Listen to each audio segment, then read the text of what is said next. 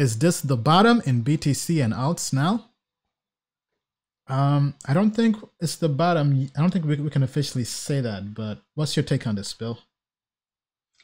Yeah, I mean, you got to have Bitcoin above 5,700, right? A period. You know, I've got a big inflection point in some of my other work coming up, like in the next 4 or 5 days. But, you know, Bitcoin has to build a base. Crypto has to build a base the way it did before it took off in February of 2019, right?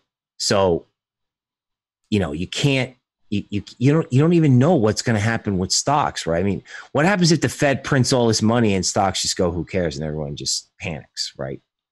So, you know, we can't, you have to just look at levels. This is why we're saying, look at the levels and look at your plan and says, if Bitcoin goes to this point, that's my personal bottom. Like, where is the personal bottom for you?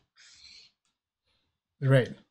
Yeah. I mean, so, and I think trying to predict the bottom isn't really a good strategy because nobody knows the bottom. Right. Bottom fishing is an expensive sport. Yeah. Very expensive. I mean, probability is, doesn't matter how smart you are, probability is you can't predict the bottom. And by the time we all know it's the bottom, it's too late to really go in and buy. Over.